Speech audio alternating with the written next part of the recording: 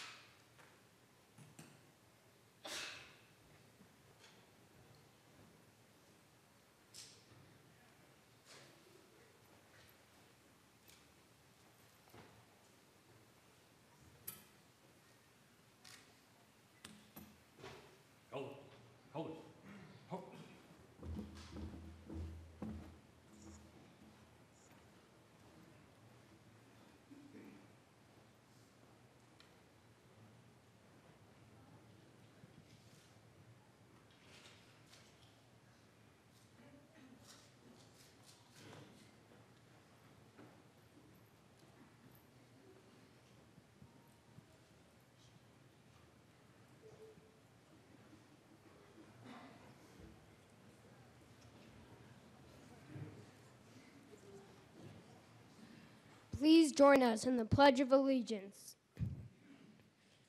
I pledge allegiance to the flag of the United States of America and to the republic for which it stands, one nation, under God, indivisible, with liberty and justice for all.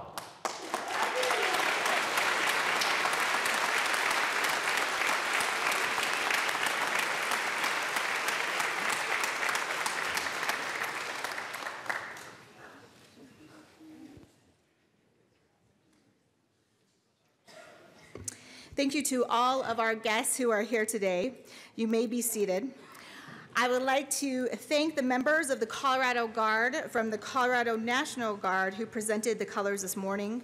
I would also like to thank Leo and Ryder Kunkel and Owen and Van Casey, the young men who led us in the Pledge of Allegiance.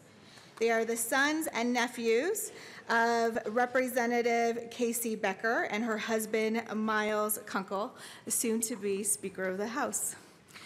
On behalf of the entire House, I would like to introduce David Starry and Megan Pryor, who are voice students in the University of Colorado Boulder College of Music. Thank you for honoring us with your presence and your beautiful voices this morning.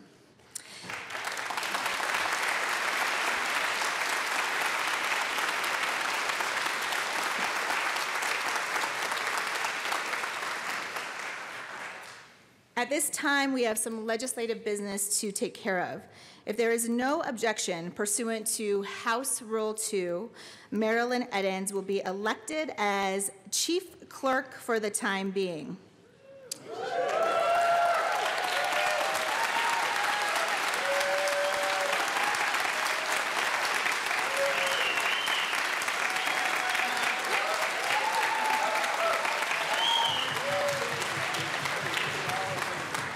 There was clearly no objection, and I am especially grateful for being able to have the opportunity to work with the Chief Clerk, Marilyn, so closely these last several years.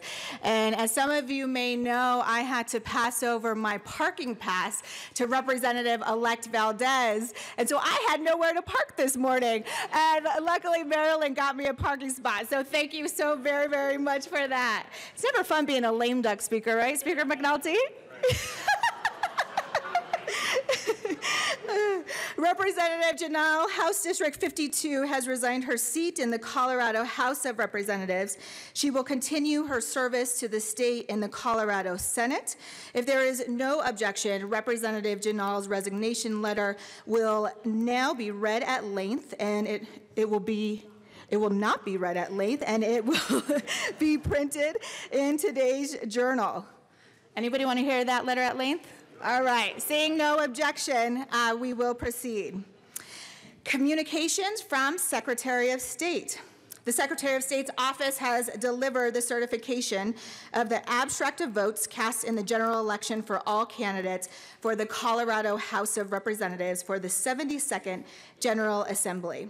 If there is no objection, the abstract of votes cast for all candidates will not be read at length, as it will be printed in full in the journal. Seeing no objection, we will proceed. The Secretary of State's office has also delivered the certification of the abstract of votes cast for the members of the Colorado State House of Representatives as duly elected by the qualified electors of the state of Colorado. Mr. Randall, please read the certification from the Secretary of State of the duly elected representatives. State of Colorado, Department of State. I, Wayne W. Williams, Secretary of State of the State of Colorado, certify that I have canvassed the abstract of votes cast submitted in the State of Colorado, and do state that, to the best of my knowledge and belief, the persons listed on the attached list were duly elected to the office of Colorado State House of Representatives by the qualified electors of the State of Colorado in the November 6, 2018 general election. In testimony whereof, I have set my hand and affixed the Great Seal of the State of Colorado at the City of Denver this 11th day of December, 2018. Signed, Wayne W. Williams, Secretary of State.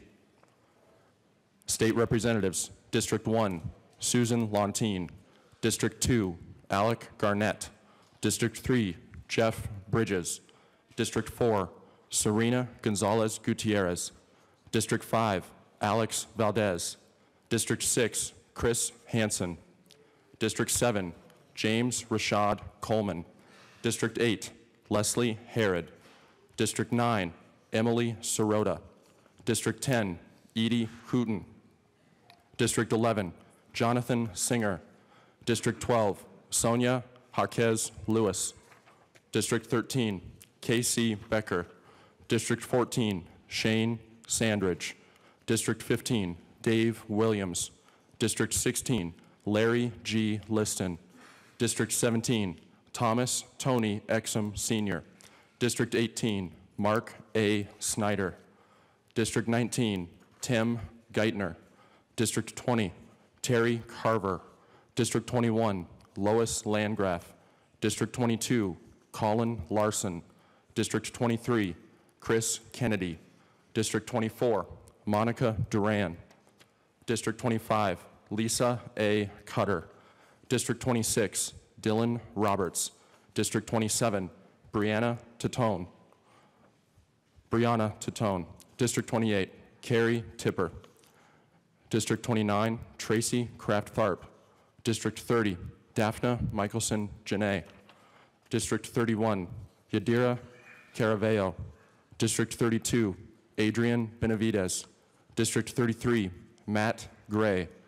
District 34, Kyle Mullica.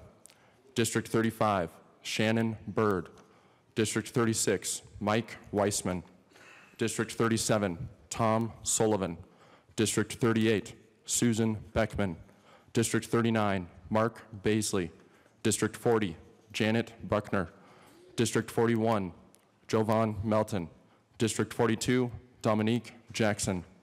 District 43, Kevin Van Winkle. District 44, Kim Ransom. District 45, Patrick Neville. District 46, Danea Escar. District 47, Bree Buenteo. District 48, Stephen Allen Humphrey. District 49, Perry L. Buck. District 50, Rochelle Galindo. District 51, Hugh McKean. District 52, Joanne Janal. District 53, Jenny Arndt. District 54, Matt Soper. District 55, Janice Rich. District 56, Rod Bachenfeld. District 57, Bob Rankin. District 58, Mark Catlin. District 59, Barbara McLaughlin. District 60, James D. Jim Wilson. District 61, Julie McCluskey. District 62, Donald E. Valdez. District 63, Lori A. Sane. District 64, Kimmy Lewis. District 65, Rod Pelton.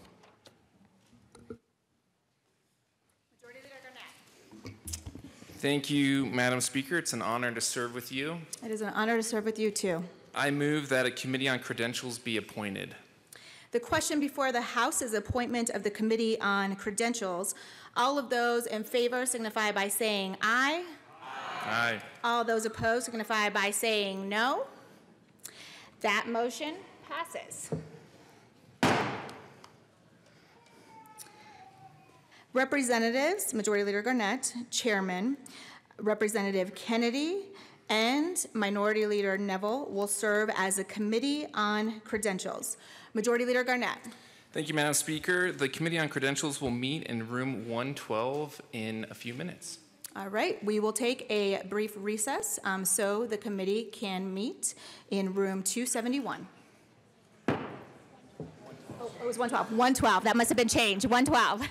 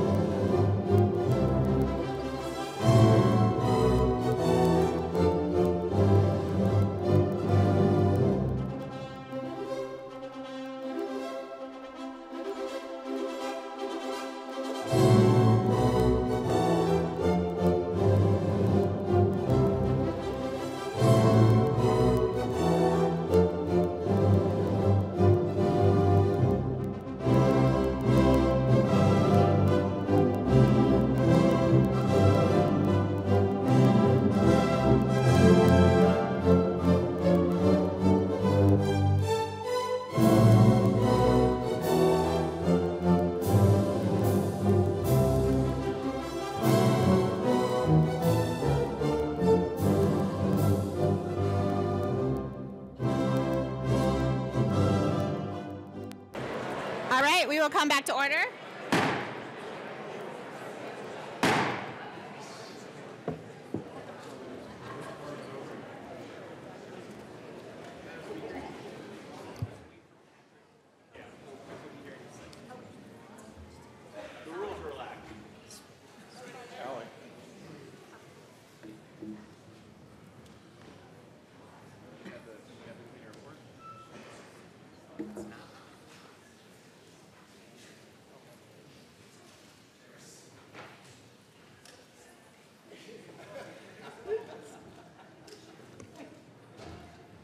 All right, we will come back to order.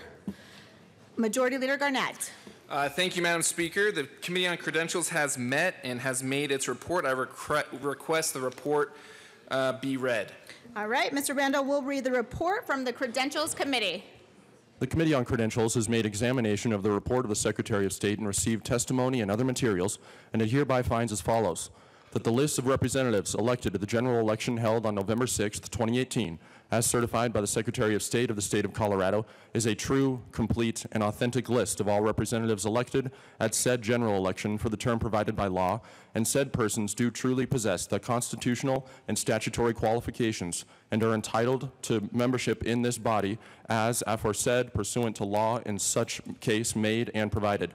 That a vacancy currently exists in House District 52, and that such vacancy shall be filled upon certification by the Secretary of State of the name of the person duly elected or appointed to fill the vacancy pursuant to law. Signed, Majority Leader Alec Garnett, Chairman, Assistant Majority Leader Kennedy, Minority Leader Neville. Majority Leader Garnett. Thank you, Madam Speaker. I move the adoption of the report of the Committee on Credentials. The question is the adoption of the report of the Committee on Credentials. All of those in favor signify by saying aye. Aye. All of those opposed signify by saying no. The Credentials Committee report is adopted. Majority Leader Garnett. Thank you, Madam Speaker. I move that a committee of 3 be appointed to wait upon Chief Justice Nathan B. Coates and request him to administer the oath of office to the representatives elect. All right, seeing no objection, Representatives Don Valdez will serve as chair. Representative-elect Sirota and Representative Lewis are appointed to wait upon the Chief Justice.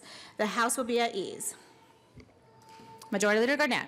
Thank you, Madam Speaker. I move that the House stand in recess until Chief Justice Coates is available. All right, seeing no objection, the House will stand in recess.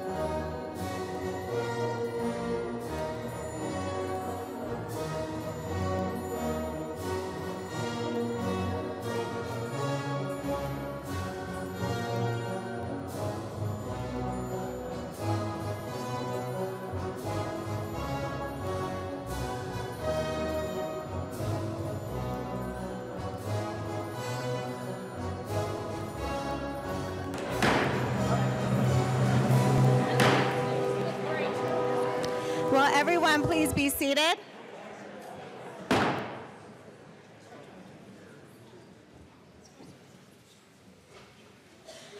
The House will come back to order. Chief Sergeant at Arms Judson.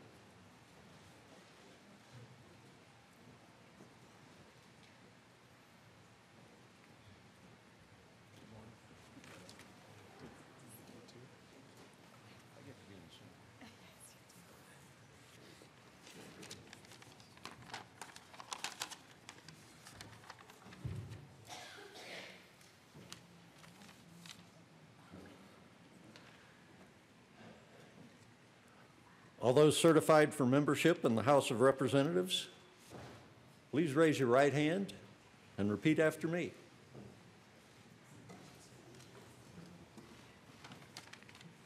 I state your name. Do solemnly swear. That I will uphold the Constitution of the United States. And the Constitution of the State of Colorado. And that I will faithfully perform. The duties of my office. To the best of my knowledge and ability. So help me God. Congratulations.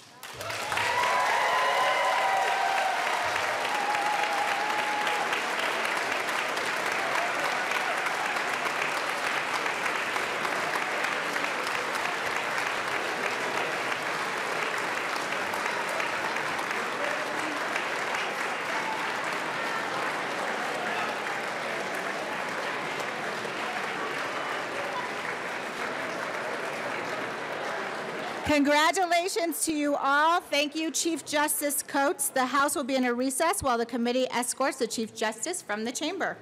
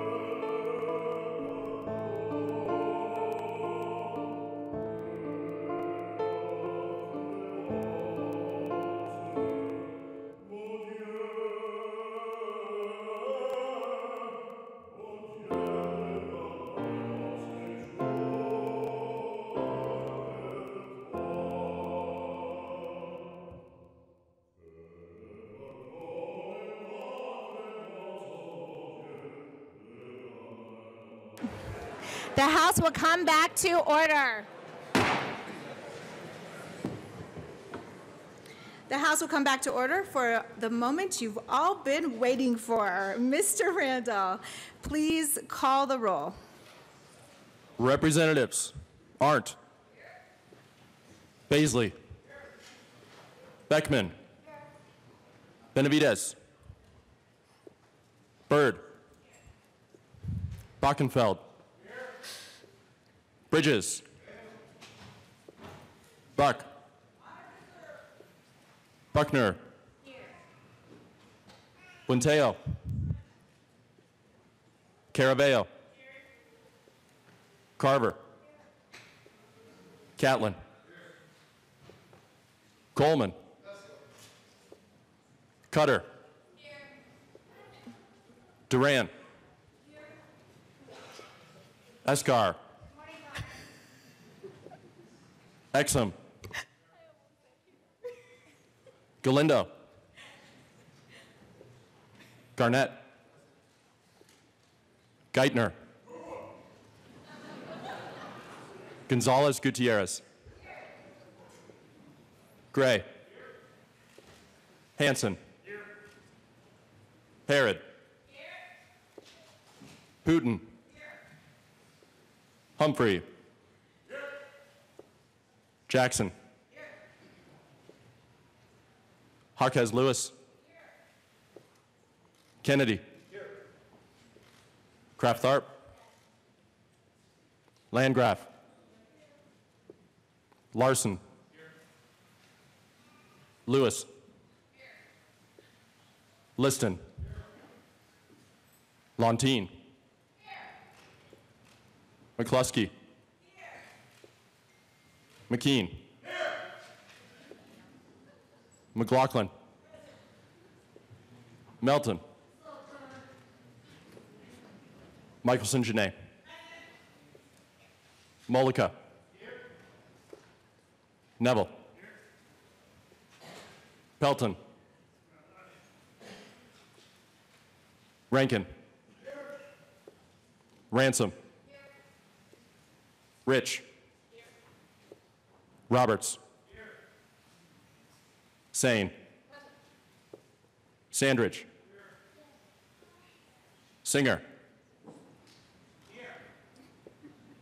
Sirota. Snyder. Soper. Sullivan. Tipper. Tatone. Valdez A. Valdez D. Good morning, Colorado! Van Winkle. Weissman. Williams. Wilson. Madam Speaker.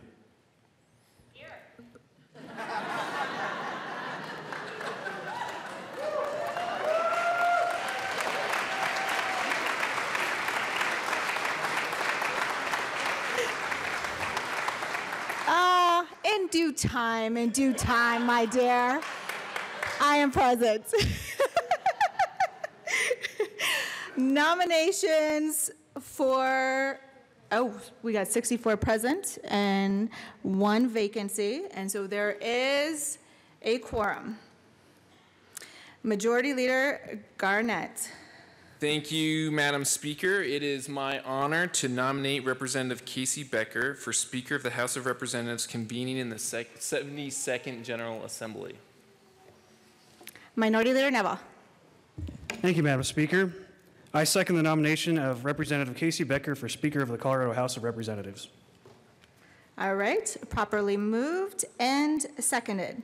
Are there any further nominations? Seeing none, Majority Leader Garnett. Thank you, Madam Speaker. I move that the nominations be closed and that a unanimous vote be cast for Representative Casey Becker as Speaker of the Colorado House of Representatives for the 72nd General Assembly. Seeing no objection, the nominations are closed. The question before the House is that Representative Casey Becker be elected as Speaker of the Colorado House of Representatives for the 72nd General Assembly. All of those in favor signify by saying aye. Aye. All of those opposed signify by saying no. The record will reflect that Representative Casey Becker has been unanimously elected as the Speaker of the House of Representatives for the 72nd General Assembly.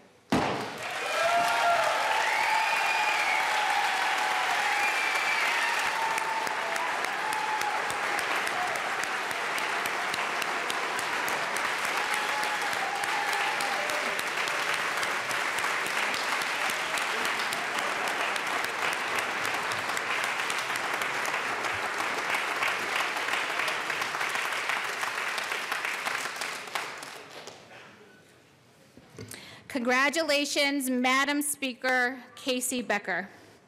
Today is a very exciting day because I think this legislative body is the most inclusive that we have ever seen in the state and likely the country.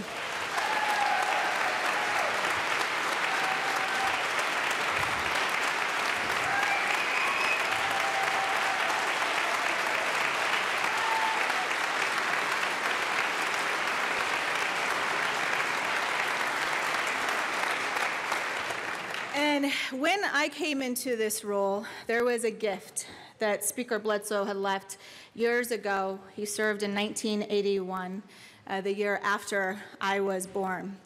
And it is a statute of a cowboy.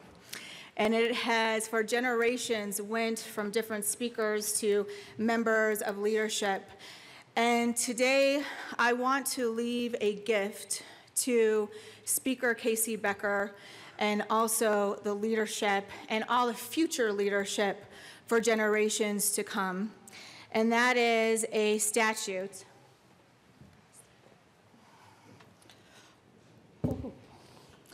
of a Native American woman, because the Native American story is part of our American story and our Western heritage as well. And so I'm going to give this to you. I'm not going to make you hold it right now because it is pretty heavy. But I also want to say this before I leave this podium, that we are living in a moment in time where it is not a time to be shy or to be bashful, but it is a time to be bold, to problem solve for all Coloradans. But it is also a time to begin to heal some of the divisions that can divide us at times. And I hope that this body, under the leadership of Speaker Becker, will never miss an opportunity to problem solve for all Coloradans, because there is more that will bind us together than will ever divide us. And I have known Speaker Becker for a very, very long time. We have worked together, and she is a strong and dedicated public servant. So as I leave, I want to leave the words of the Talmud, which is this: do not be daunted by the enormity of the world's grief. Do justly now, love mercy now, and walk humbly now. Congratulations, Speaker Casey Becker.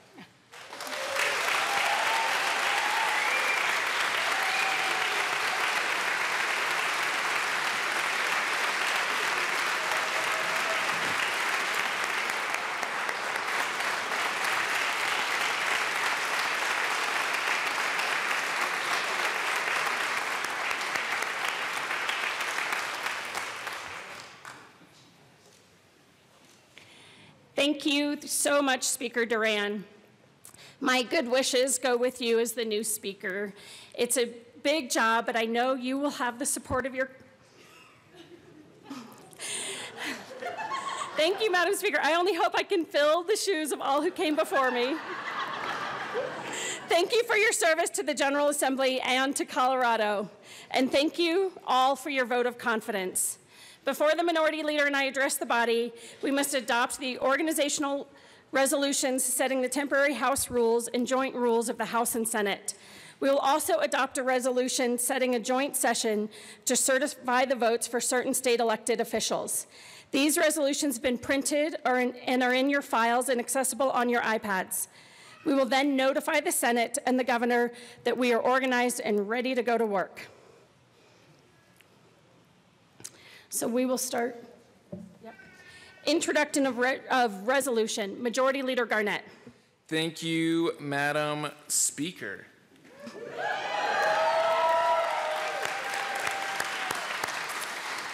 I move that the rules be suspended and House Resolution 1001 be given immediate consideration. Members, House Resolution 1001 is adopting the temporary House rules of the 71st General Assembly as the temporary rules of the 72nd General Assembly. House Resolution 1001 concerning the temporary rules of the House of Representatives. The question before the House is to suspend the rules for immediate consideration of H.R. 1001. All in favor say aye. Aye. All those opposed say no. The motion is passed. Majority Leader Garnett. Thank you, Madam Speaker. I move that House Resolution 1001 be adopted. Seeing no discussion, the question before the House is the adoption of H.R. 1001. All in favor say aye. Aye. All those opposed say no. H.R. 1001 is adopted. Okay. Message from the Senate.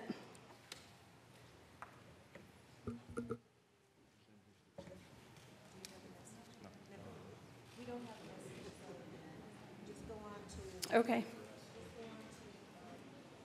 You guys are not, we're not there yet. I'll just hang tight. We'll take a seat. That's fine. That's fine.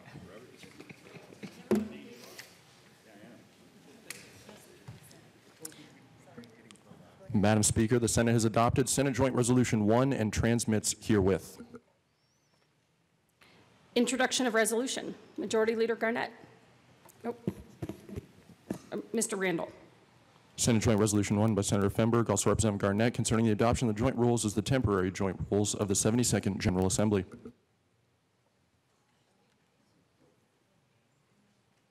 Thank you, Madam Speaker. I move that the rules be suspended and Senate Joint Resolution 1 be given immediate consideration.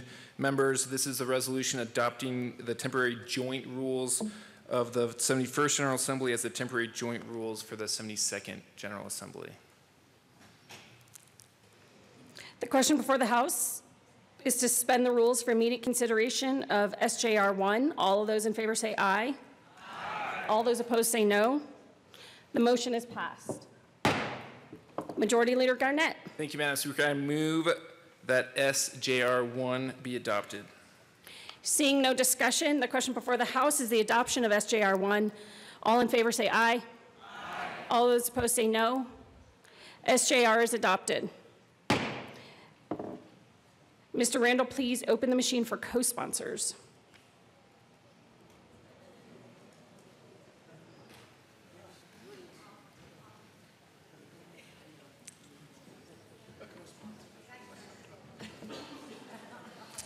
Okay. It's like the only,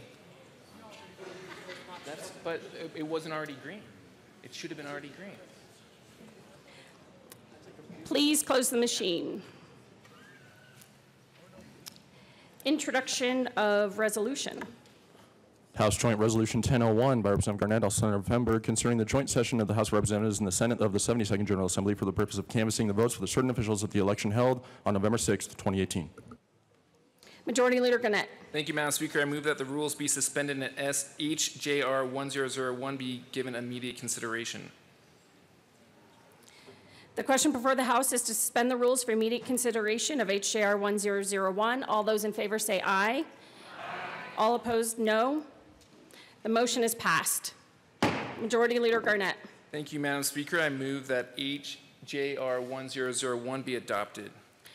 The question before the House is the adoption of HJR 1001. All in favor say aye. Aye. All those opposed, no. HJR 1001 is adopted. Majority Leader Garnett. Thank you, Madam Speaker. I move that a committee of 3 be appointed to notify the Senate that the House is organized and ready for business. Woo! Seeing no objection to the motion, Representatives Bridges, Cutter, and Beckman will notify the Senate that the House is organized and ready for business. Majority Leader Garnett. Thank you, Madam Speaker. I move that a committee of 3 be appointed to notify the Governor that the House is organized and ready for business. Seeing no objection to the motion, Representatives Singer, Galindo, and Humphrey will notify the Governor that the House is organized and ready for business. At this time, the committees to notify the Senate and the Governor will be excused to briefly proceed to the Senate and to the office of the Governor. The House will stand in a brief recess until the House committee returns.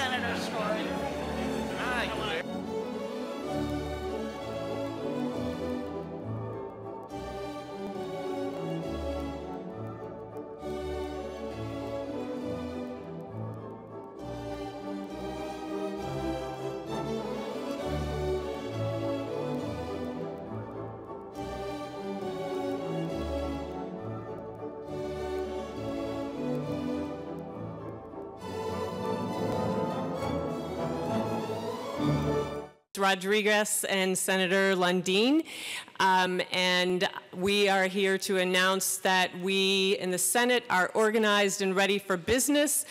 I understand that this is generally a raucous and rowdy bunch over here, but my few minutes here, you know, sort of dispels that. You're pretty calm and tame at the moment, but you are a bit behind. We've been ready and organized for a while, and we're ready to get on with things, so I'm glad you guys are finally up to the same speed. So thanks so much, and look forward to working with you. Senator Lundin and Senator Rodriguez. Good morning, House. I second my cohort from Jefferson County. It's been about 15 minutes. We've been waiting. We're ready to start business, so let's get some work done.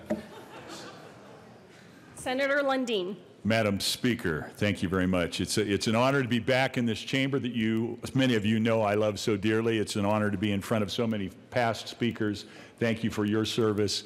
I do not know what happened today. In fact, apparently the Senate shook off its torpor. I don't know whether it's my presence there or what, but we were in fact organized and prepared to do the business of the people of Colorado some time ago. And I'm glad to see the House is now joining us in that effort. It is a pleasure to be back here in the House. Please continue to serve with the beauty and honor that I know you all care to do. Enjoy the House. It may in fact, jury's still out, it may in fact be the upper chamber.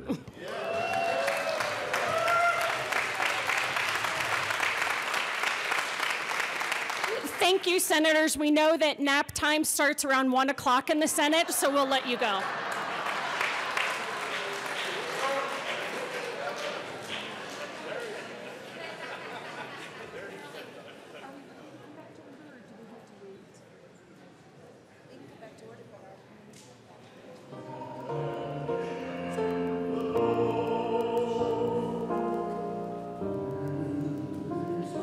We are waiting for our committee to return, so we will remain in a brief recess.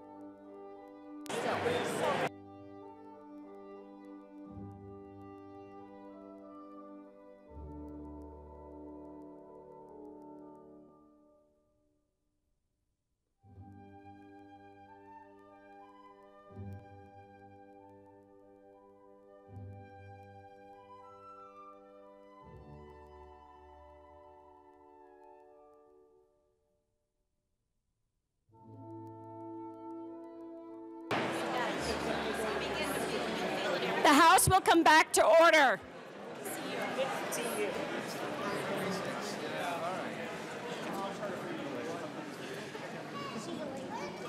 Come to order. What's the report? The governor was asleep. The governor is not. Representative Bridges, where did he go?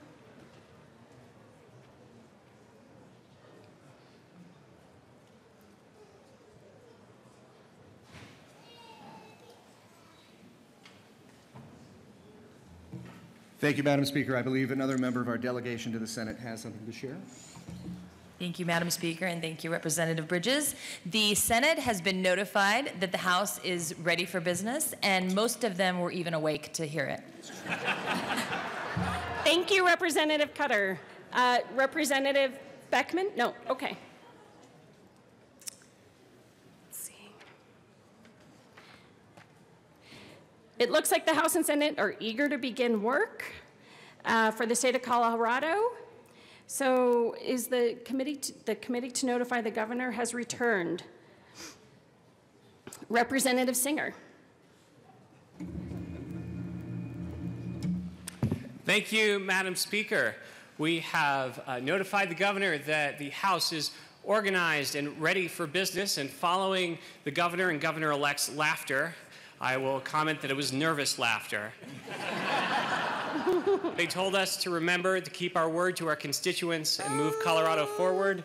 And yes, William, we're going to think about our kids every day.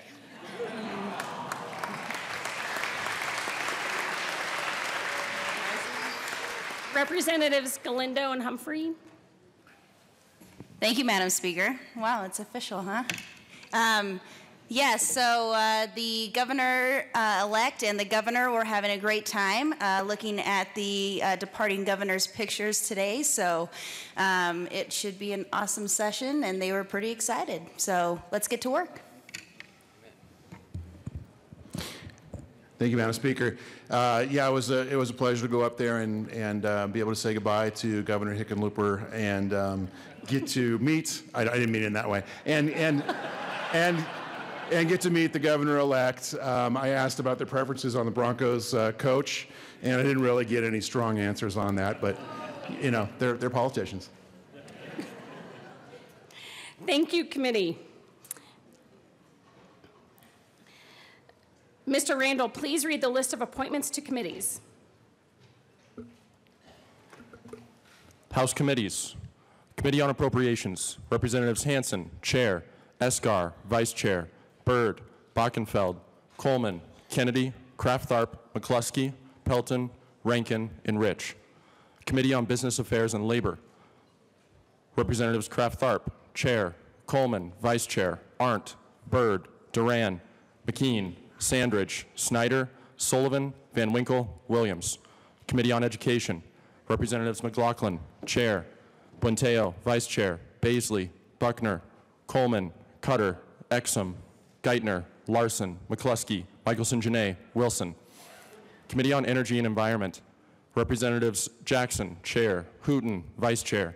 Bridges, Geithner, Janal, Landgraf, Liston, Sane, Sirota, Valdez A., Weissman. Committee on Finance. Representatives Herod, Chair. Tipper, Vice Chair. Beckman, Bockenfeld, Benavides, Byrd, Gray, Sandridge, Snyder, Sullivan, Rich. Committee on Health and Insurance. Representatives Lontine, Chair. Caraveo, Vice Chair. Baisley, Beckman, Buckner, Catlin, Janal, Jackson, Mullica, Soper, Titone. Committee on Judiciary. Representatives Weissman, Chair. Herod, Vice Chair. Benavides, Bockenfeld, Carver, Galindo, Gonzalez-Gutierrez, McKean, Roberts, Soper, Tipper. Committee on Public Health Care and Human Services. Representative Singer, Chair. Michelson-Jeannet, Vice Chair. Caraveo, Cutter, Gonzalez-Gutierrez, Jaquez Lewis, Landgraf, Larson, Liston, Mullica, Pelton. Committee on Rural Affairs. Representatives Roberts, Chair. Valdez D., Vice Chair. Arndt, Buck, Buenteo, Catlin, McCluskey, McLaughlin, Lewis, Pelton, Titone. Committee on State, Veterans, and Military Affairs. Representatives Kennedy, Chair. Jaquez Lewis, Vice Chair. Duran, Humphrey, Lontine, Melton, Rich, Sirota, Williams. Committee on Transportation and Local Government, Representatives Gray, Chair, Exum, Vice Chair, Bridges, Carver, Galindo, Hooton, Humphrey, Lewis, Ransom, Valdez A, Valdez D. Committee on House Services, Representatives Buckner, Chair, Escar, McKean, Van Winkle. Joint Legislative Committees, Committee on Capital Development, Representative Roberts, Chair, Beckman, Valdez A. Committee on Executive Committee, the Executive Committee of Legislative Council, Representatives Casey Becker, Vice Chair, Garnett, Neville. Committee, the Joint Budget Committee, Representatives Escar, Vice Chair, Hansen, Rankin.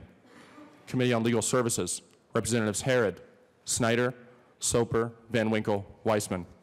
Committee on Legislative Audit, Representatives Kraft-Tharp, Michelson-Janae, Ransom, Sane. And Committee on Legislative Council, Representatives Casey Becker, Vice Chair, Duran, Garnett, Jackson, Lontine, Mullica, Neville, Sane, Van Winkle. Majority Leader Garnett. Thank you, Madam Speaker. I move the appointments to the Legislative Audit Committee be confirmed. Pursuant to 2-3-101, Colorado Revised Statutes, the appointments to the Legislative Audit Committee requires a recorded vote. Mr. Randall, please open the machine, and members, please proceed to vote.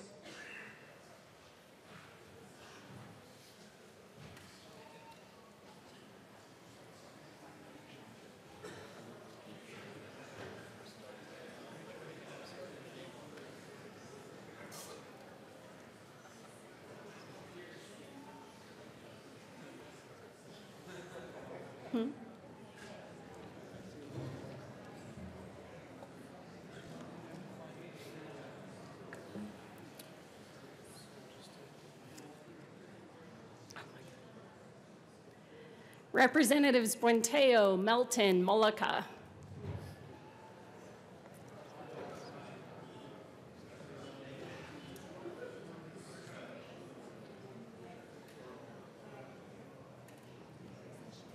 You went home?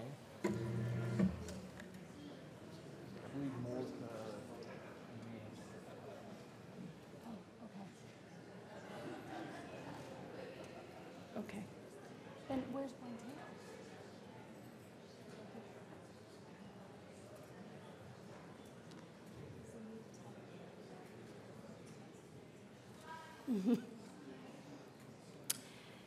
Okay, here. Representative Mullica just had a baby and I believe stepped away, so Representative Mullica is excused. Mr. Randall, please close the machine. Oh. With 63 aye votes, 1 excused, and 1 vacant, the appointments for the Legislative Audit Committee have been confirmed. Majority Leader Garnett.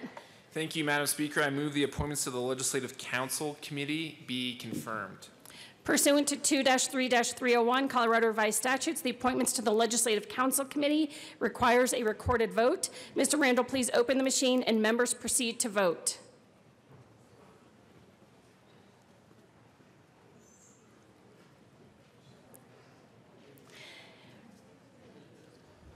Representatives, that last vote was your free pass. From here on in, there will be fines for missed votes.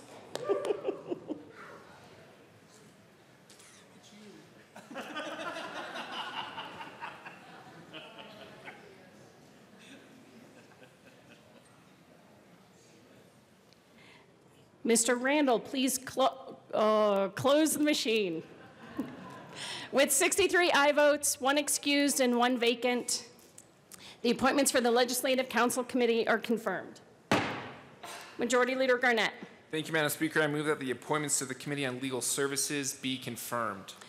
Pursuant to 2-3-502 Colorado Revised Statutes, the appointments to the Committee on Legal Services requires a recorded vote. Mr. Randall, please open the machine and members proceed to vote.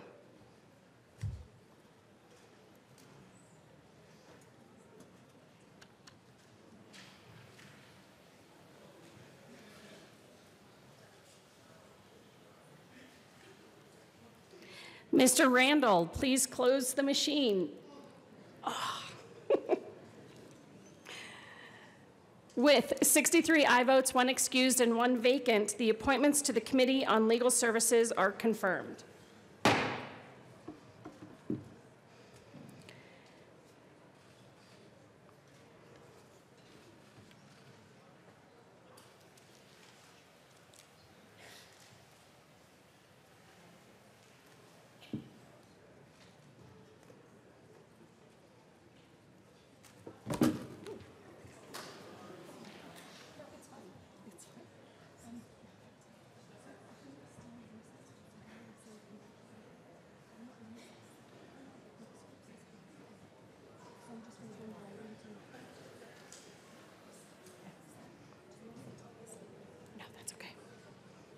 At this time, Minority Leader Neville and I are going to address the body.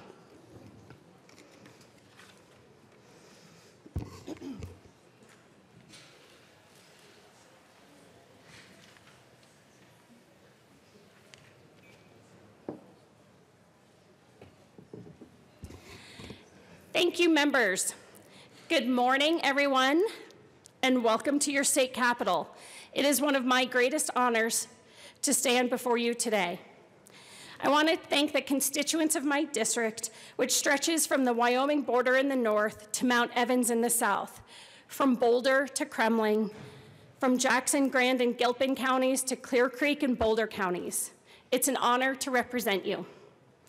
Thank you to Majority Leader Garnett and to our entire leadership team who will help lead our chamber over the next 2 years. You all are awesome. Minority Leader Neville, congratulations on being selected to lead your caucus once again, and I hope to work together with you to serve the people of our great state.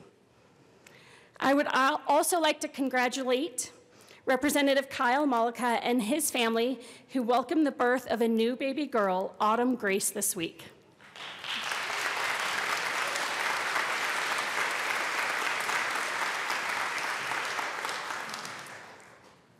I look around this chamber and I see many new faces and a lot more Democrats.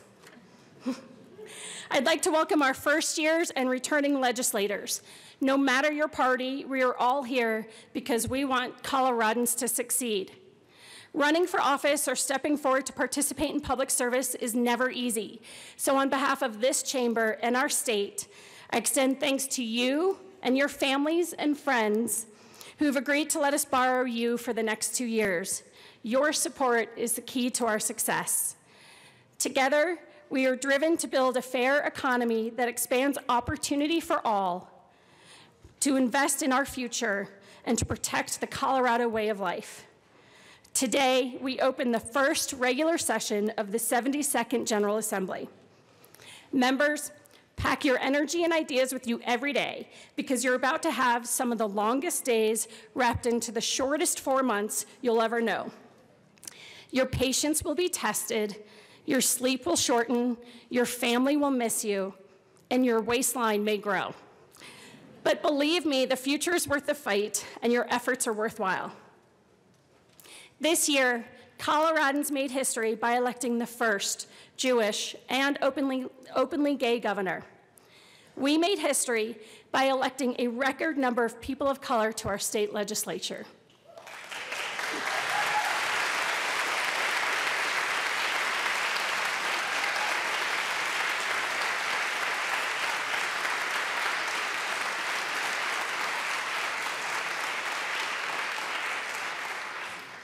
We made history by electing 33 women, a majority, to the House.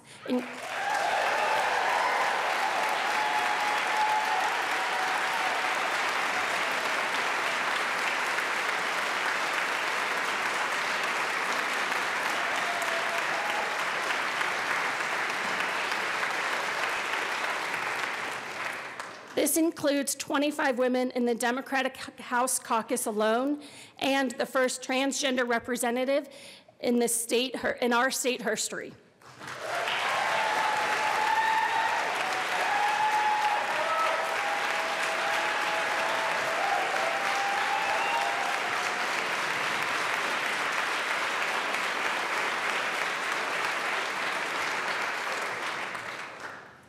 Whether you're a Republican, a Democrat, or unaffiliated voter, I think we can all agree that this chamber is sending a strong message that when people participate in democracy, their government is more reflective of their state's diverse background and ideas. It's our shared hope that the number of women and people of color who are motivated to step forward and run for office will inspire the next generation of Coloradans to pursue public service and become more involved. I am honored to accept this gavel and look forward to working with you all. Now, I've watched a few of my predecessors break a few gavels to try to keep this chamber in order, so let's hope this is the only gavel I need. But Marilyn, based on past experience, please have a backup ready. It's not lost on me that I'm the third consecutive woman to serve as Speaker and the fourth in our state's rich history.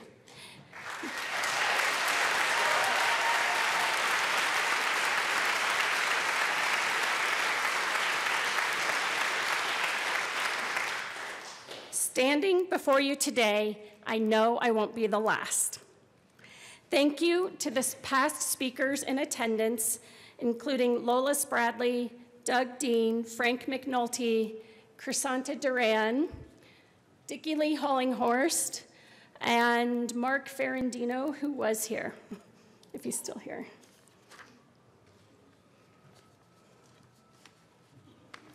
I would also be remiss if I didn't thank all the other elected officials who've blazed a trail ahead of us.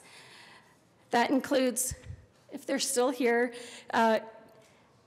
Boulder County Commissioners Cindy Domenico, Deb Gardner, Elise Jones, new CU Regent Leslie Smith, Lafayette City Council Member Jamie Harkins, and elected officials Alice Madden, Claire Levy, Lieutenant Governor Garcia, Raleigh and Josie Heath, Will Torr, former Senate Minority Leader Ruth Wright, former Congressman and Minority Leader, House Minority Leader David Skaggs, Todd Solomon, Beth McCann, Wellington Webb, Mayor Wellington Webb, Representative Wilma Webb, Max Tyler, and Dan Pabon. Thanks all of you for your service.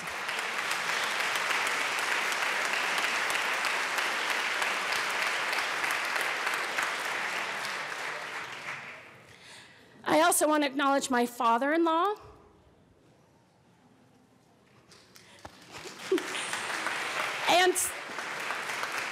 and sister-in-law, Ed and Sean Monet Kunkel.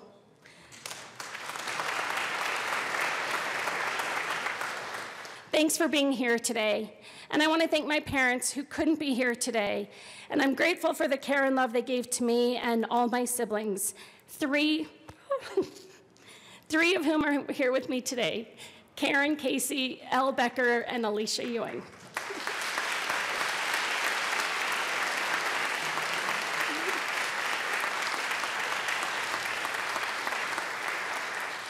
One of the things I'm most grateful for is that my parents decided to let me spend my summers as a teenager in the Rockies. I was a Florida girl discovering the vast and transformative place that is the West. Until then, I had never seen mountains, and I'd never seen snow. Actually, it was hailing when I screamed, "Oh my God, snow!" And my now lifelong friend who lives in Denver turned to me with a smirk on her face and said, "You dummy, it's hail." I truly fell in love with the West, and I feel lucky to call Colorado home. My husband, Miles, and I have built our lives and family in Boulder, and I'm thankful for the love and support of Miles and our two boys, Leo and Ryder.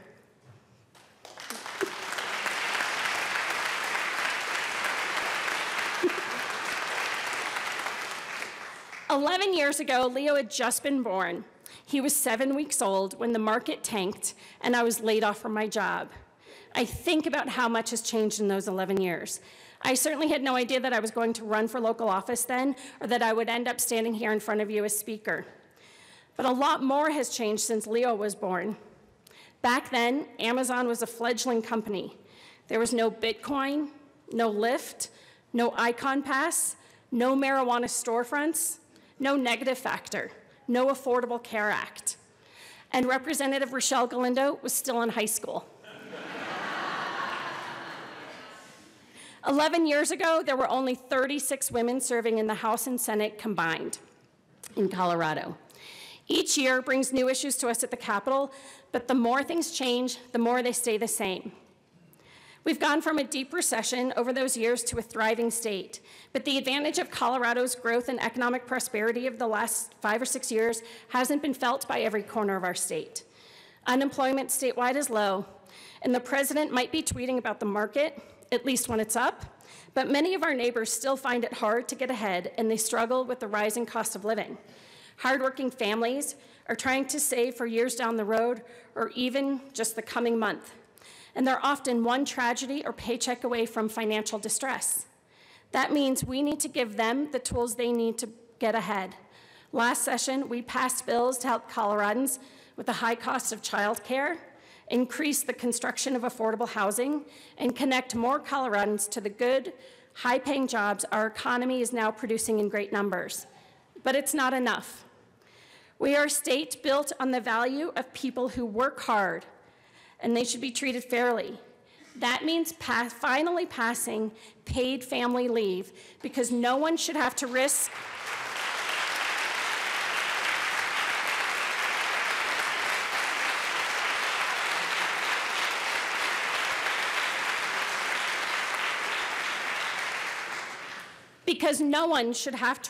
financial ruin or lose their job to care for a new child or sick relative. It also means that women and people of color should be paid equally for equal work.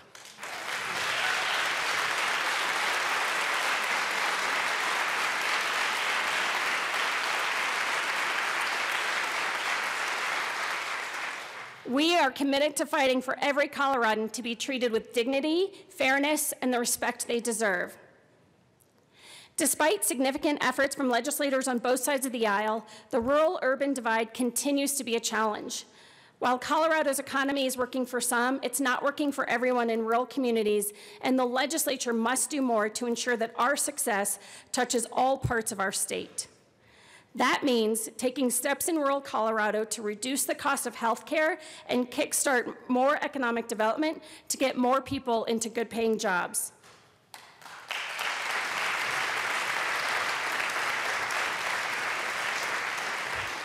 We must keep building on the bipartisan success of workforce development programs in communities across the state. Access to affordable housing continues to be out of reach for many people.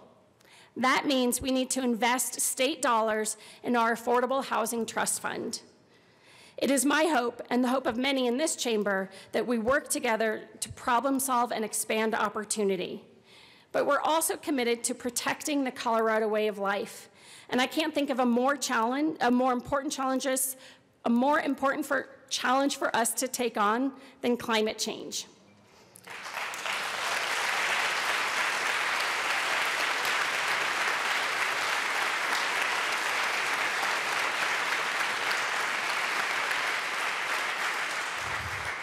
Climate change is real, and it's threatening our thriving outdoor economy and our livelihoods.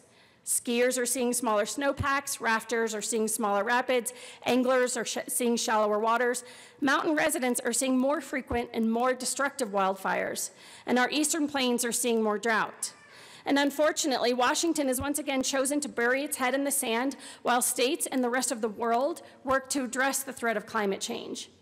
We will build a future by expanding our commitment to renewable energy, giving local communities the tools they need to prepare for the impacts of climate change, and creating strong goals to limit carbon pollution.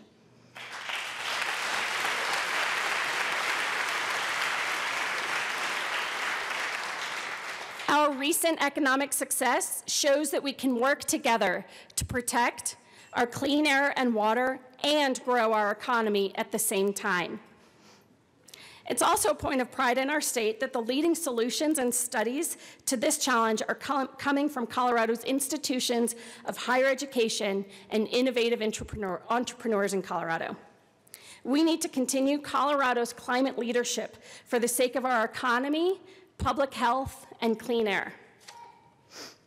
Colorado's way of life is also threatened by the growing conflict between neighbors and oil and gas. Our state has grown, and schools and neighborhoods are butting up against oil and gas operations. It's time we update our laws to reflect this new paradigm. That means we must ensure communities feel more confidence that the oil and gas happening nearby isn't negatively impacting their air and water quality or their quality of life.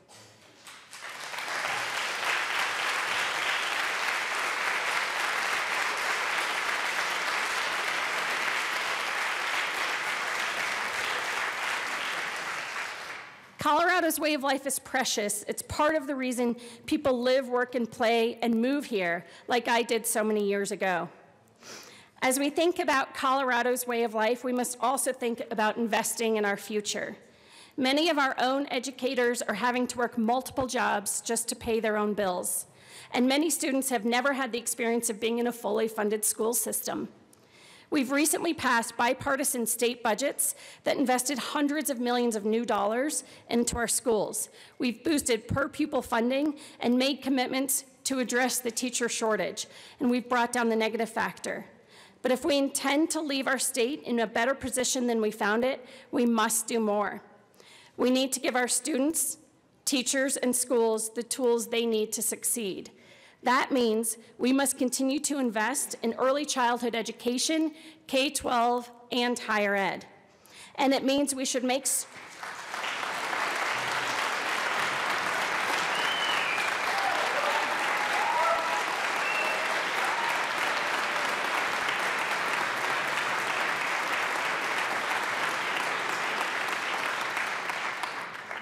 Coloradans are tired over the lack of investment in roads, bridges, and transit. That means coming up with creative and collaborative solutions to our transportation problems.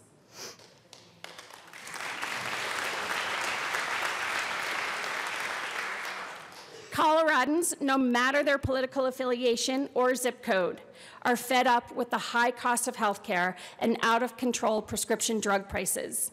We hear from Coloradans every day who talk about their struggles with healthcare. We share the concerns of families and seniors across the state who agonize over access and rising costs. In the absence of federal leadership in Washington, we at the Capitol must address this challenge straight on. That means we must work together to address skyrocketing healthcare costs by promoting transparency in insurance, drug pricing, and medical expenses. And it also means we must tackle surprise billing and help provide more stability to our health insurance markets.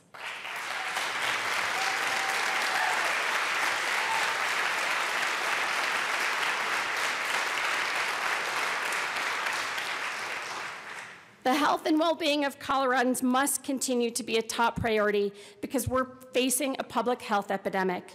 The opioid epidemic in the United States has claimed more lives than the entire Vietnam War. During the last session, we passed bills to help battle this epidemic by getting people the care and treatment they need and addressing prescribing practices. These bipartisan measures are a good start, but there's much more work to be done to end the stigma around addiction and recovery. That means we must work together to save lives and end this epidemic.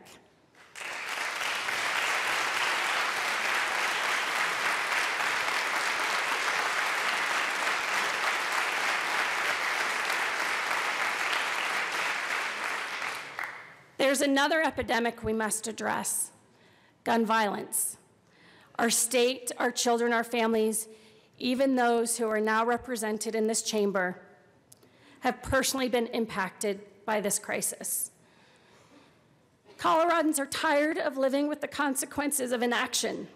They are marching in the streets and taking to the halls of this building, and they are demanding action on gun sense legislation. That means we will work to pass the life-saving Extreme Risk Protection Order bill to prevent tragedies before they happen.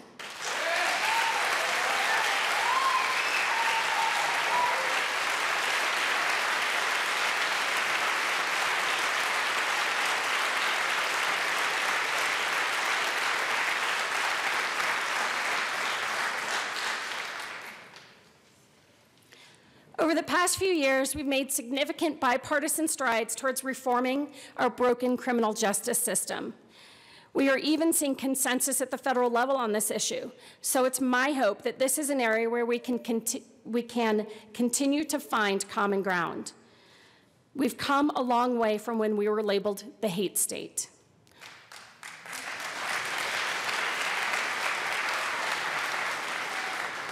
Last session, we were able to preserve a strong Colorado Civil Rights Division, and we've also made important progress for our LGBTQ community in recent years, but there's still more work to be done to ensure we have a more inclusive and fair Colorado. That means instead of building walls and barriers that seek to sow division and block progress, we will build bridges and partnerships that will power our people and state forward.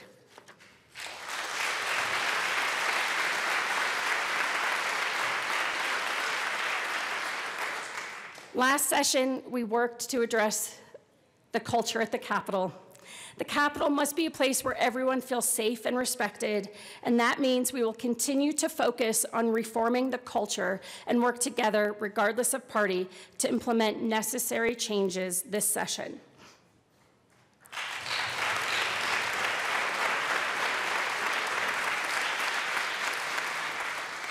So now it's time to work together. Coloradans cast their votes for those who will fight to expand opportunity for all and to govern responsibly. Coloradans chose compassion and opportunity over cruelty and chaos. They want leaders who will stand for something, not against everything. They want a government that will fight for the people, not special interests. We must continue to reach across the aisle and not be afraid to find those sweet spots that reflect the Colorado way.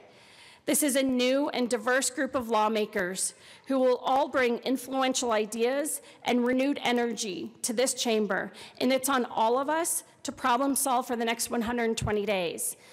I'm honored to serve as your speaker and a speaker for all Coloradans.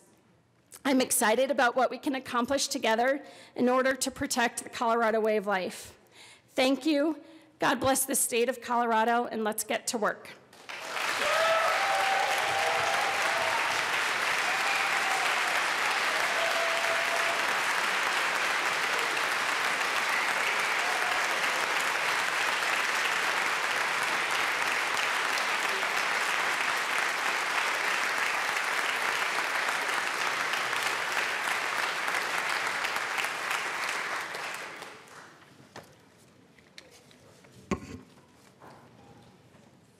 At this time, I recognize Minority Leader Neville for the purpose of addressing the House. Lower this down for the vertically challenged here. Well, thank you, Madam Speaker, and congratulations. On a day like this, it's right to be thankful. Yes, even in the minority, I'm still thankful. I'm thankful for our state and nation. I'm thankful for our families and loved ones, especially my awesome, lovely wife, who just shines up this chamber. It's so great to see her here, so thank you, honey.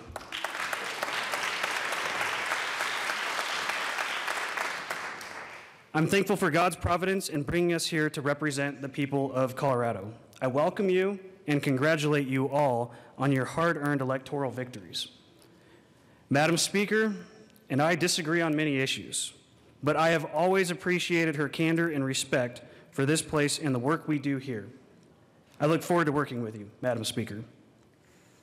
Perhaps this is the place to comment on politics more broadly. Some people in our country don't want us to talk, debate, or build relationships.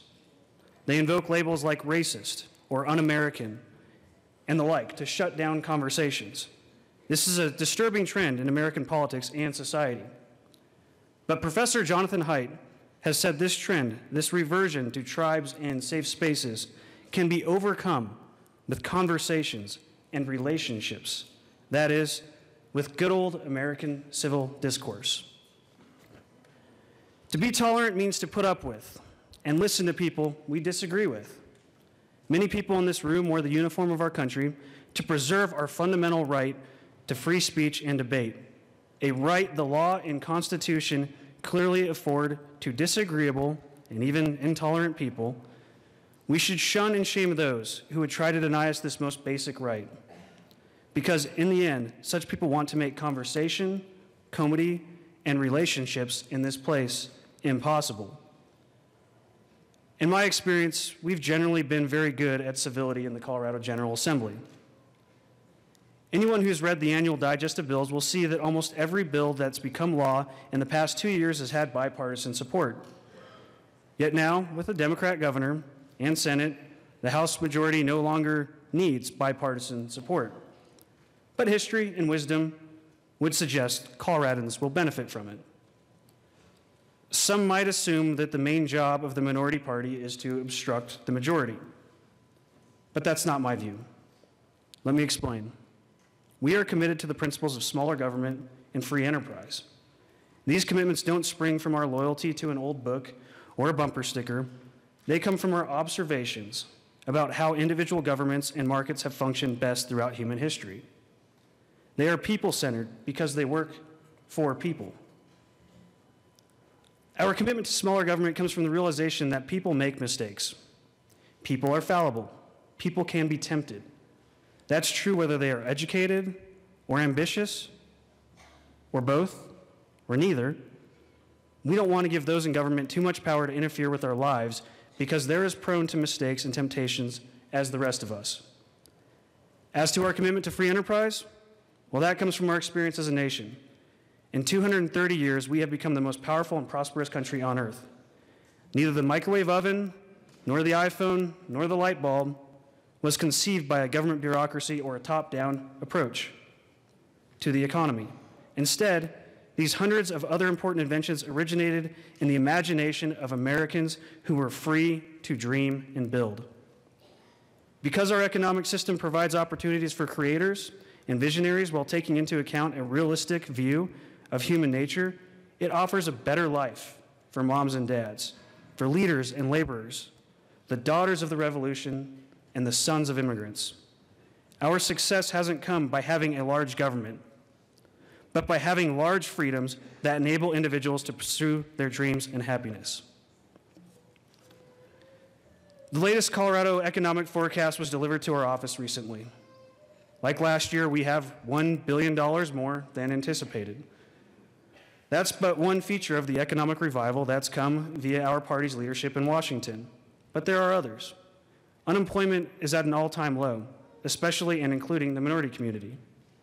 The economy's added 4.8 million jobs since November of 2016. Small business and consumer optimism remain near their all-time highs, and the GDP reflects strong and sustained growth. You see, when Americans are free from unnecessary regulation and overtaxation, they prosper. We want a government that provides security and justice, but mostly, we want to be left alone in our pursuit of happiness. Here at the Capitol, when Republicans find policies that are consistent with the lessons of history, we advocate for them. When public policy ignores these realities, we oppose it because we want policy that works for people. We want a better life and a better future for everyone.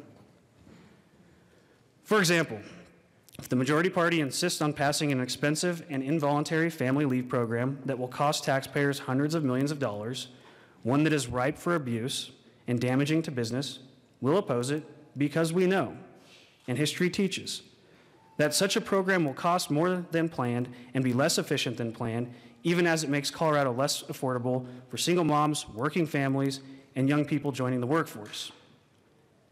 Similarly, this past November, Colorado said no to increased regulation of the oil and gas industry. And no wonder. We already have safeguards in place. We already enjoy lots of industry agency cooperation.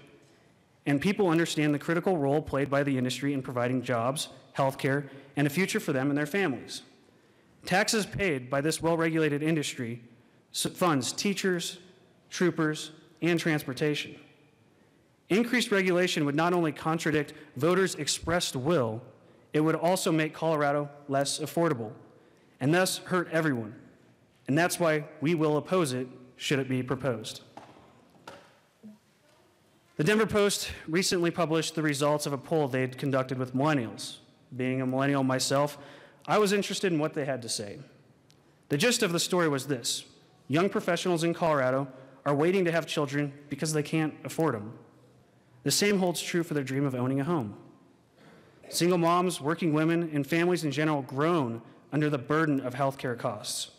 Some of these costs are artificial because people are forced to buy coverage they neither need nor want, while others struggle with a system that lacks transparency and competition.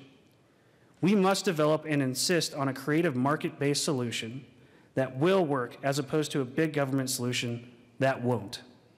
We must ensure transparent pricing, more consumer choice, and voluntary participation.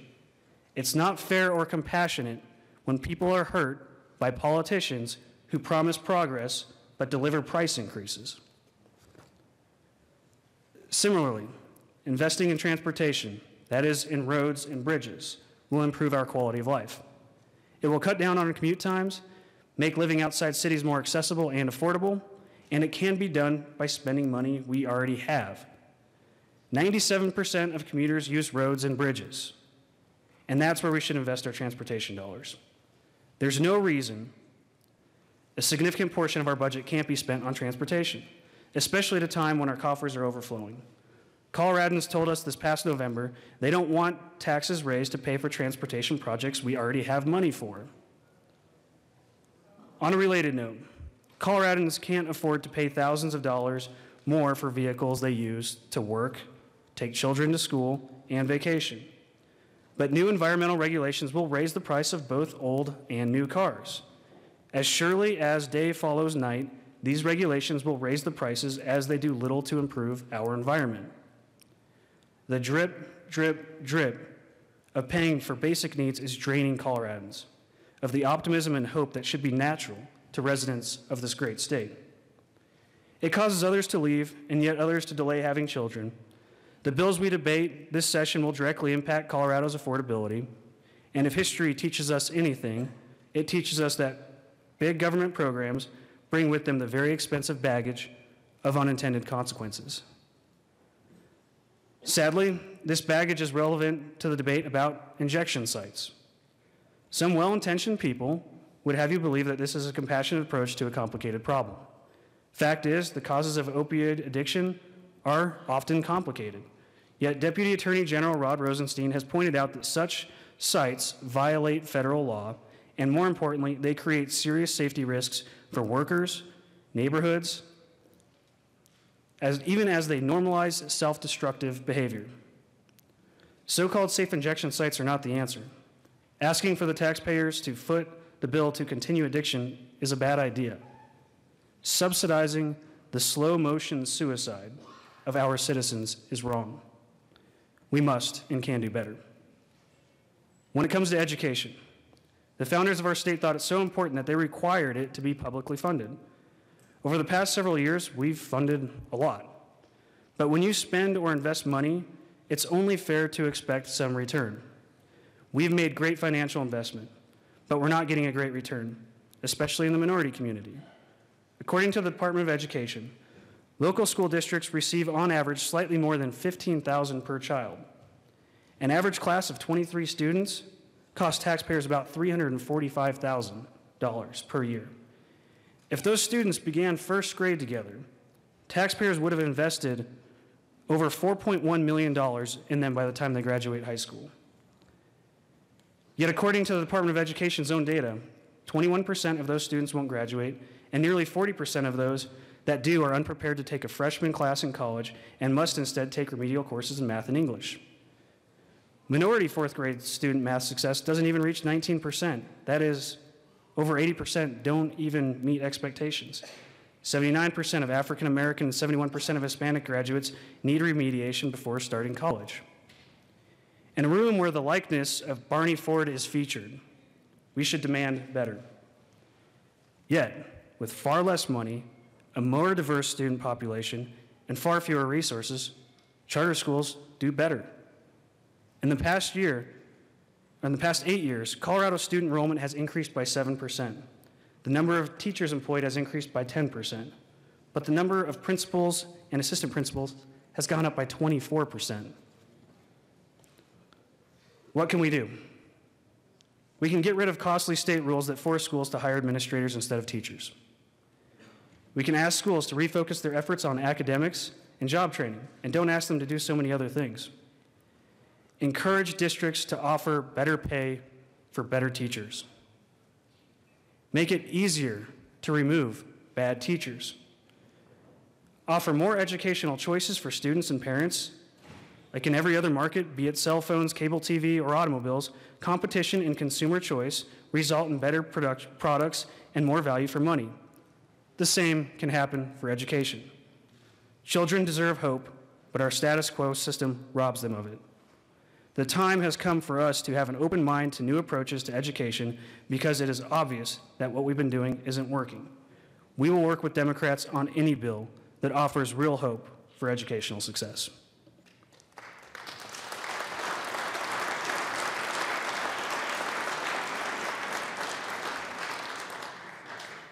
Before Colorado was a state, it was a frontier.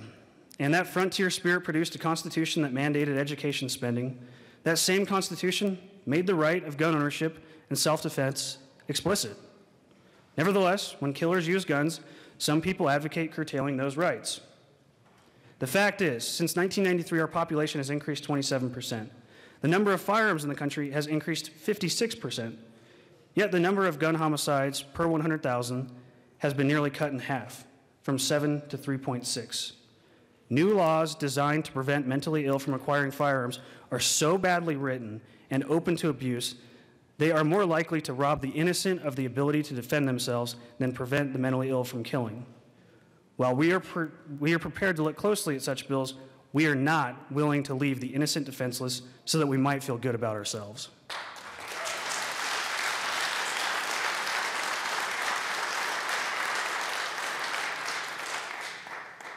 The Second Amendment and other constitutional rights define this nation and our state. We have the right to free speech, the right to freely exercise our religion, but above all, we have the right to life. Without it, liberty and the pursuit of happiness are empty slogans. Americans are increasingly pro-life, in no small measure because of inventions like the sonogram that enables us to view the development of our unborn babies. That's where I first saw my 3 daughters, and many of us here have had the same experience. I pray this enlightened attitude makes its way to the Capitol.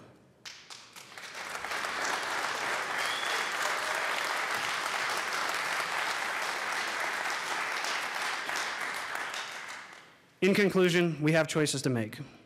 Will we expand state government at the expense of average citizens, or look for ways to lower the cost of doing business in Colorado to make Colorado more affordable? Will we plant fiscal bombs into the budget in the form of costly new programs, burdening us and our children for decades, or develop more free enterprise-oriented solutions? The bigger government approach doesn't work. It creates more inequality, more dependence, and more social division. And if you doubt me on this, just look to the West, where California now has the highest rate of poverty in the nation. Or look to Illinois, which is on the verge of bankruptcy. I look forward to working with colleagues on both sides of the aisle to make Colorado more affordable for working families and individuals, more hospitable for business, and more respectful and tolerant of the constitutional rights and liberties of all of our citizens. Thank you, and God bless.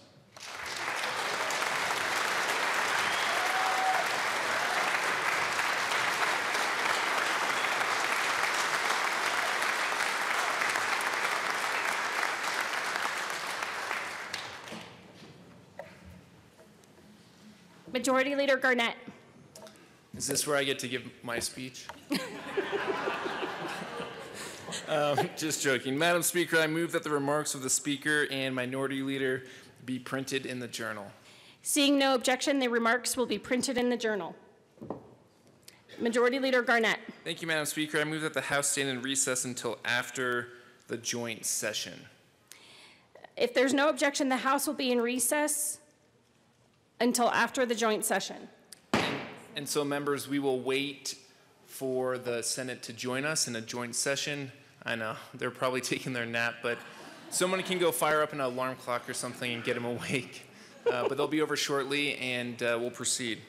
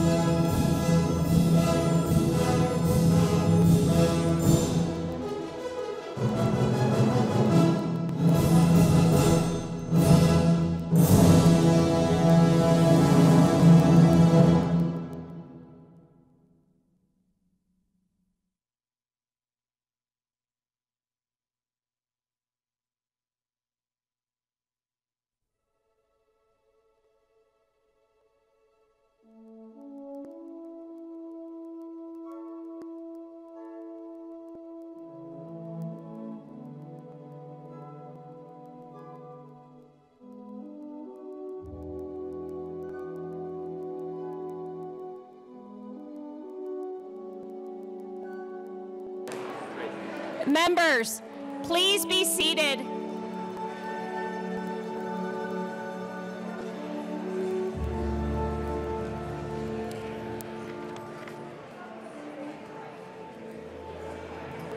Members, we have more business to conduct.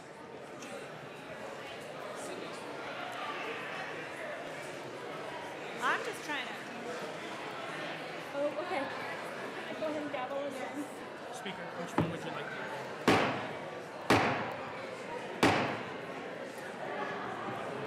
Members, take your seats. If you are a state senator, sit next to a state representative.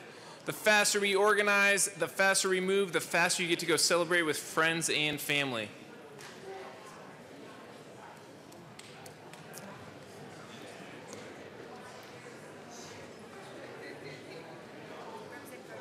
Yes, ma'am. Great.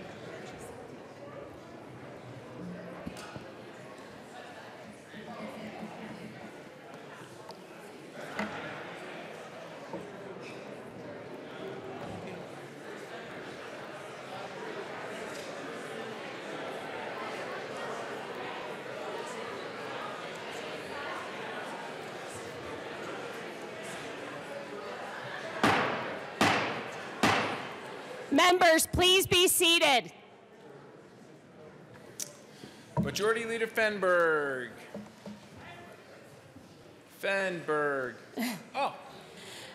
The joint session will now come to order. Okay, we can start. Pursuant to Article 4, Section 3 of the Colorado State Constitution, a joint session shall be convened in order for the General Assembly to declare who shall be the duly elected state officials. Senate Majority Leader Fenberg. Thank you, Madam Speaker. Members, I move that the morning roll call of the Senate be made the Senate roll call of the joint session.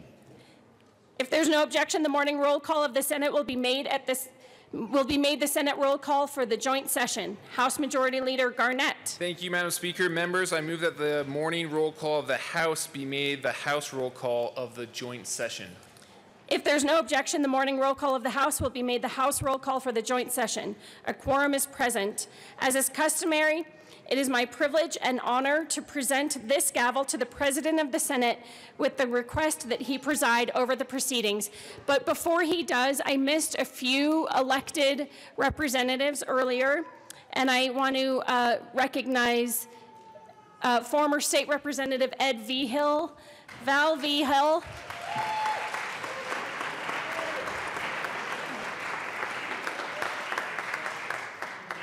Val Vigil, Fran Coleman, and Dave Young. So my apologies for missing you.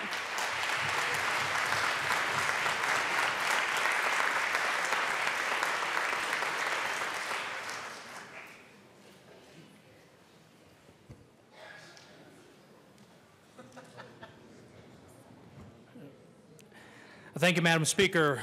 Will Mr. Randall please read the communications from the Secretary of State? State of Colorado, Department of State.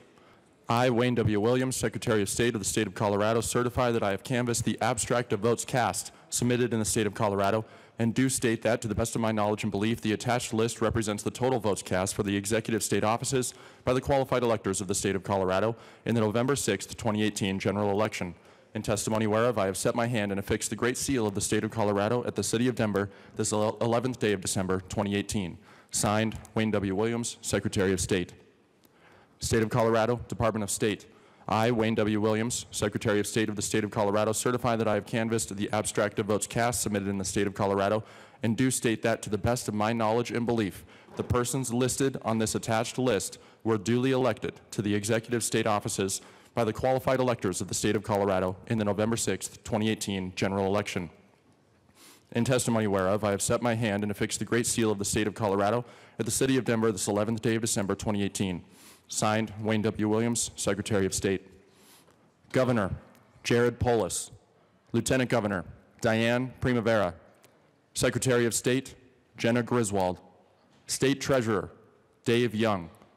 Attorney General, Phil Weiser. I do hereby declare that upon examination of the abstract of the votes cast in the November 4th, 2008 general election for the executive officers of the state of Colorado, the following named persons having the highest number of votes are hereby elected to the following offices. Governor, Jared Polis, Democrat. Lieutenant Governor, Diane Primavera, Democrat. Secretary of State, Jenna Griswold, Democrat. Treasurer, Dave Young, Democrat. Attorney General, Phil Weiser, Democrat. Representative Garnett. Thank you, Mr. President. I move that the communications from the Secretary of State be printed in the House Journal. The motion is the communications from the Secretary of State be printed in the House Journal. Is there any discussion? Seeing none, all those in favor, please say aye. Aye. All those opposed say no. The ayes have it, and the motion carries. The election results from the Secretary of State will be printed in the House Journal. Senator Fenberg, Majority Leader. Thank you, Mr. President. I move that the joint session be dissolved. The motion is that the joint session be dissolved. Any discussion? Being none, all those in favor, please say aye. Aye. All those opposed, no. The ayes have it, and the motion carries, and the joint session is dissolved. All right, good job. Congratulations. See you on Monday. It's gonna be good.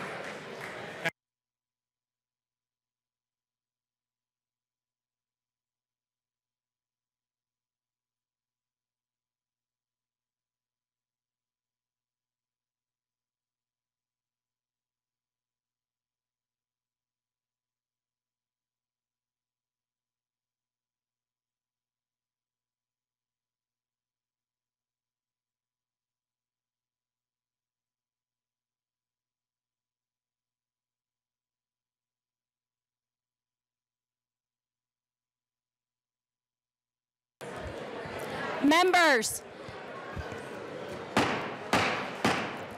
the House will come back to order. We have a little bit more business. I'm so sorry.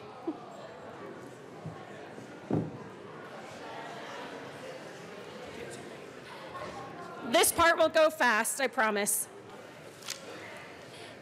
Majority Leader Garnett.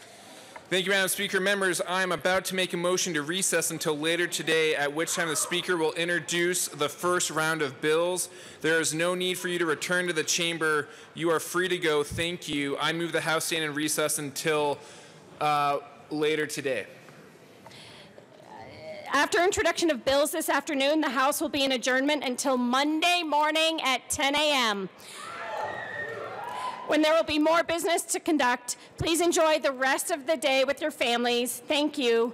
And at this time, seeing no objection, the House will stand in recess until later today.